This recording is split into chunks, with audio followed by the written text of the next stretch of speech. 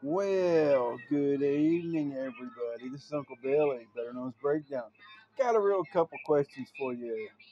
Um, did you see Camel Toe Harris under a table, bobbing the table up and down with the back of her head at that DNC thing?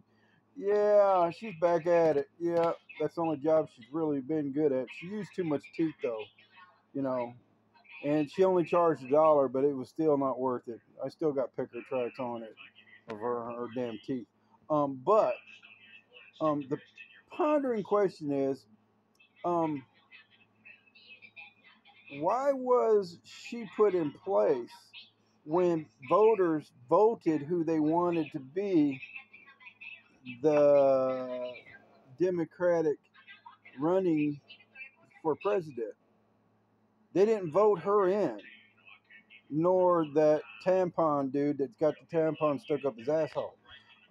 So, um, what about the people that actually would have voted for somebody else if they had another runoff?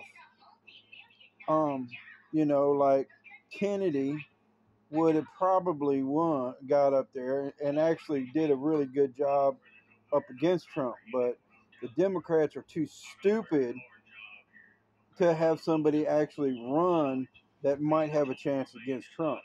But that's okay because Trump's going to win, and then they're all going to be charged with treason anyway. So Uncle Billy's happy about that. Now, if it's you Democrats that are getting your feelings hurt because of my actions, I don't give a fuck.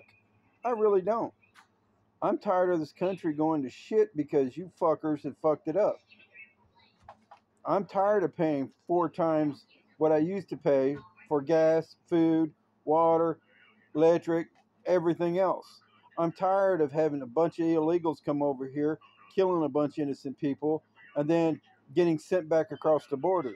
I think they ought to be a firing squad over there, and once they get so far, open up firing on their ass.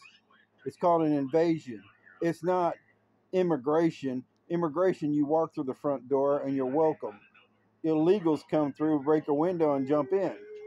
That's not immigration. That's illegal. Try to do that in another country and watch what happens. Except for that country in the north of us called Canada. But Trudeau is a fucking piece of shit, anyways. He'll welcome you and then fuck you in the ass at the same time, like he does the Canadian citizens. But this is Uncle Billy, and if you agree, say, I agree. If you don't, suck my left nut and kiss my brown starfish.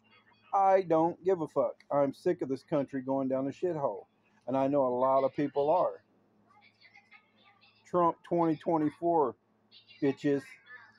Much love. See y'all later. Uncle Billy.